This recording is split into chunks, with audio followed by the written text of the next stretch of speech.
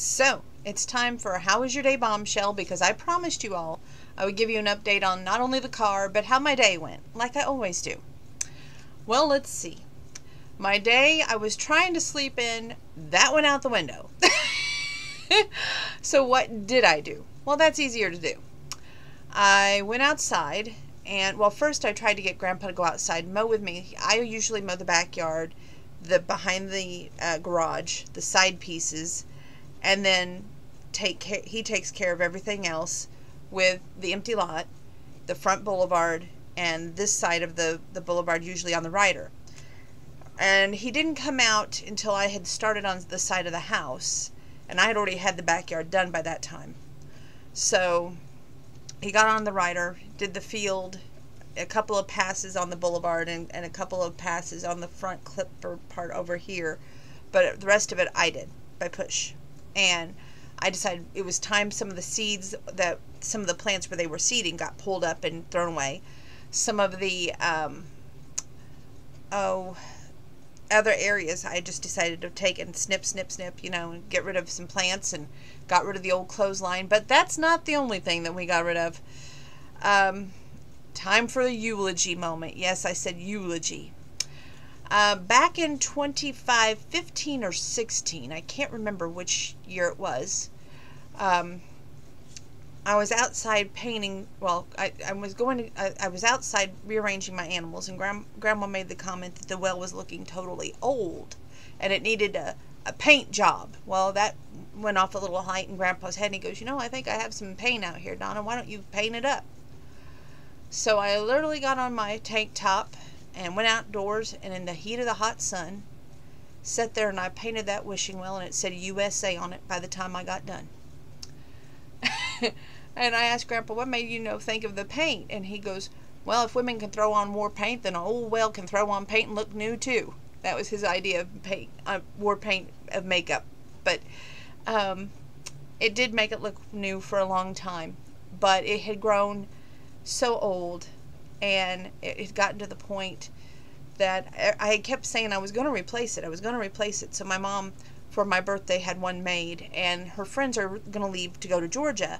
They're bringing it up Thursday. Yes, I work Thursday, but everything this week is happening while I'm working, so it's like everything's going to be rushed. I don't like being rushed. But anyway, they're going to bring it up. She told me I could keep the old well if I wanted to, but then I got to thinking, if I did, then where would I have room for the new well? See my point?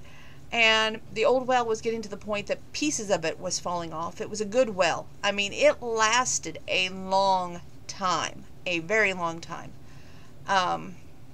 I want to say it lasted at least 10 to 12 years. So that's a very long time for a wood wishing well. And I put it out for trash. This was pickup. They picked it up today. Gonna miss it. Yes, I won't lie.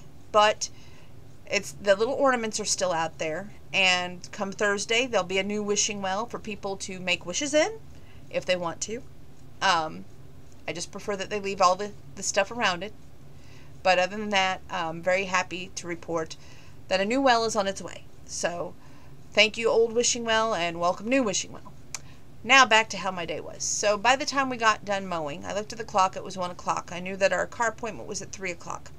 So then it was like, just keep on going, Donna. So I had not had breakfast. I came in. The heat had overcome me. I was not in the mood to really eat. I had to talk myself in to eat one of these little smashed potatoes. I don't know if you've seen it or not. They're by Larry's Potatoes, and in it is potato, cheese, and bacon. Okay? You just stick it in the microwave. And they're about this size, kid you not. So I was like, I'll fix that for lunch and breakfast. And that's what I had for lunch and breakfast.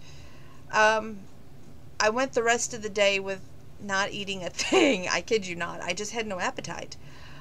So then what I ended up doing was we went to go take the car, and we took his car too.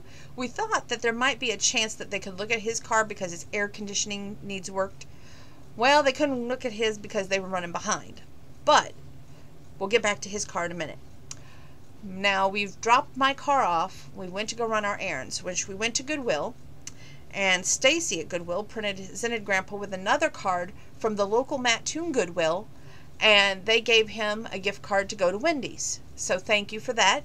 And he was very overcome with emotion on that, and so grateful that they remembered his birthday as well. And then he picked out 2 new shirts with his gift card, because I'm insisted he spent his gift card on him, nobody else.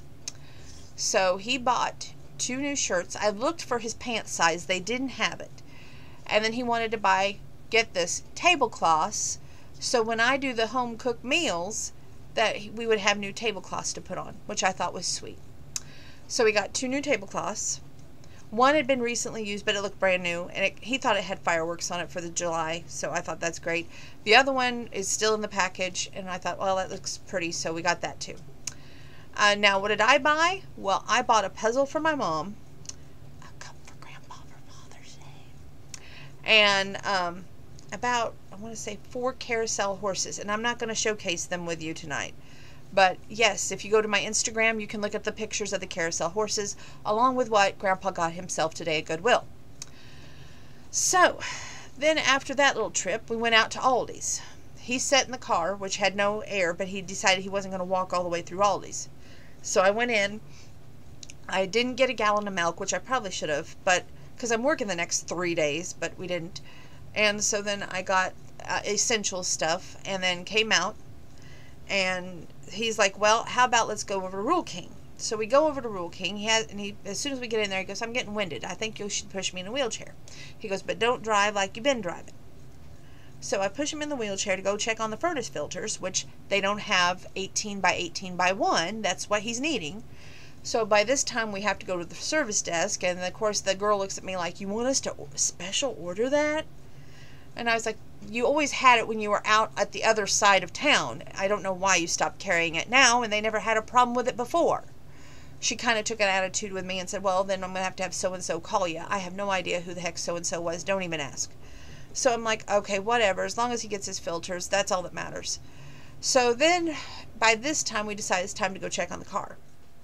They hadn't even had a chance to get it in. They were running way behind. There was going to be no way they could look at Grandpa's car today. But they went in. They did a superb job on my car. At first, they couldn't figure out what was causing the tire to go flat. And after a further inspection, they said it was a screw. They took the screw out and patched the tire. They said it's a beautiful tire. Don't need to worry about replacing it just yet. So that's what we're going with. They did an oil change. That's wonderful. But then I got to talk to him about how I brake. Because it seems like, you know, if you don't have 50,000 miles on it, I shouldn't be looking at new brakes. And guess what I'm looking at? Not only new brakes for the front, but new brakes for the back. So I'm a little bit freaking out about it. And they kept telling me, we don't want her driving out of town. You know, anybody else can drive the car, but just not her. So that's where we're at with that. And we're going to have to make the appointment for that after he gets his car worked on. Now back to Grandpa's car. What are we going to do with it?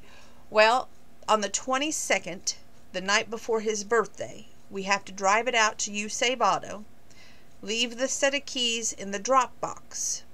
So they have all the day on the 23rd to work on it. And when they get done, they'll call us while we have family here to... And it's not a big family event, so don't anybody go out. I bet they have more than 10 people. No.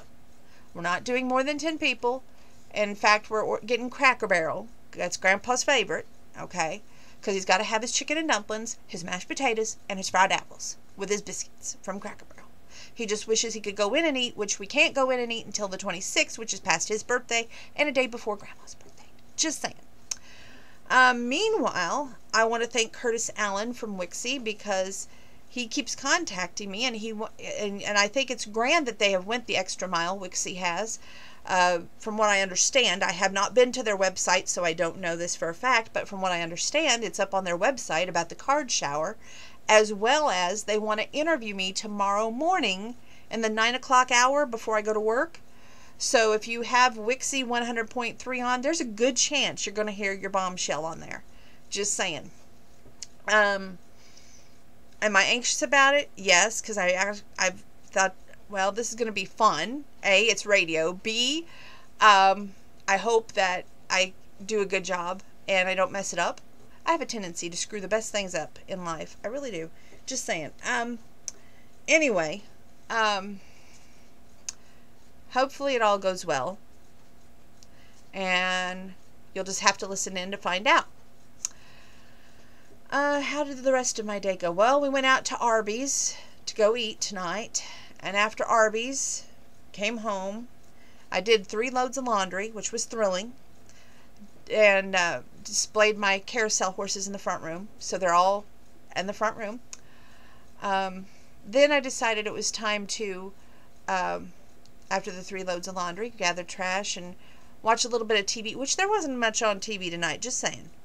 And after doing all this yard work and doing some of the housework, it gets exhausting, y'all. In fact, I now see what my mom said, that a housewife is a job within itself, because it's never done. There's always something to do, and there's always something that you have to do. It's just the way it works. So before I sign off, I want to say, get those cards and letters in to Mr. Wayne McDowell at 901 South 15th Street, Mattoon, Illinois 61938, to wish him a happy 97th birthday. Please and thank you. I don't expect any big surprises for his birthday, other than you guys sending cards and letters. Like I said, we can't have a cookout like we did last year. That part's a little bit of a downer, because he enjoys talking, he enjoys spending time with you all. And when we get out and he talks, I try to be understanding that, he doesn't get to talk to people all day long. He doesn't get to visit with people, and he doesn't get to share his life with people. So I think that's something that's very important, to be understanding and patient when you're around someone who needs to talk and about random things, whether it's his mask that he wears that has a chihuahua on it, whether it's his chihuahua dog, or whether it's his time in the army, or what he thinks about the virus. Take the time, and the time you spend is a gift within itself. With that being said, I may come back and sing a song for you tonight. Stay tuned.